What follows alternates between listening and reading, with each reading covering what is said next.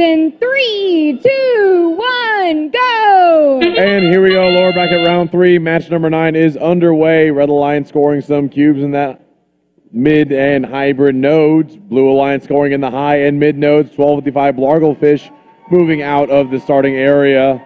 Red Alliance has all 3 bots on the move. 5829 getting that charge station bonus. And now we move into the tele-operated period. And remember, the winner of this match stays alive in the lower bracket, while the loser will be eliminated from the tournament. And as everything gets set here, 1255 looking to pick up a cone and bring it over to the Blue Alliance side of the field. 231 has one in tow. That cone is up for the Red Alliance. And it's going to be good on the mid node, keeping their lead 37-16 in this tele-operated period. 85-73 has the cone now. It's moving to the blue side of the field. Looks like 58-29 is having some technical difficulties, but 231 just moving them out of the way, trying to get their own game piece secured. 91-38 looking to push some cubes onto their side of the field. Maybe play some defense in the meantime. While Blarglefish loaded up with a cone, looking to score that on the high node for the Blue Alliance. That cone is up, and it is good to complete their first link on the Blue Alliance. That's going to give them some points, but here comes 231 to match them right back with a cone in the mid node for the Red Alliance. Red Alliance still in the lead with 50 seconds remaining, but it could be anyone's match. 58-29 going to just drop off that cube in the low node. 231 has a cube themselves and drops it off in the mid node, or the bottom hybrid node as well. Midfield bots are colliding while Blarglefish has a cone in its toe.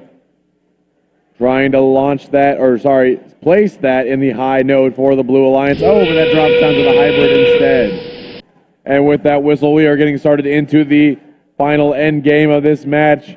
Another cube placed for 231. They still have a commanding lead, 55-31, while their Alliance partners balancing on the charge station. Ooh, look at this little strategy here.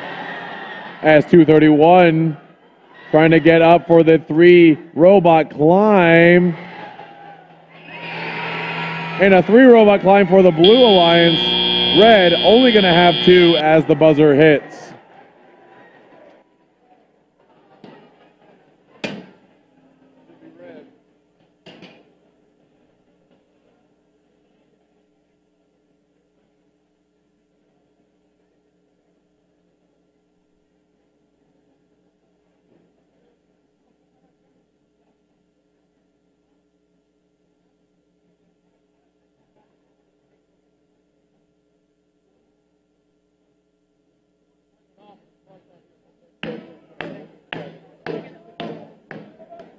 All right, here come the scores for that last match. It is going to be a Red Alliance victory, 79-61, which means the Red Alliance will move on in the lower bracket to round 4, match 12, while the Blue Alliance has been eliminated in a tie for 5th place.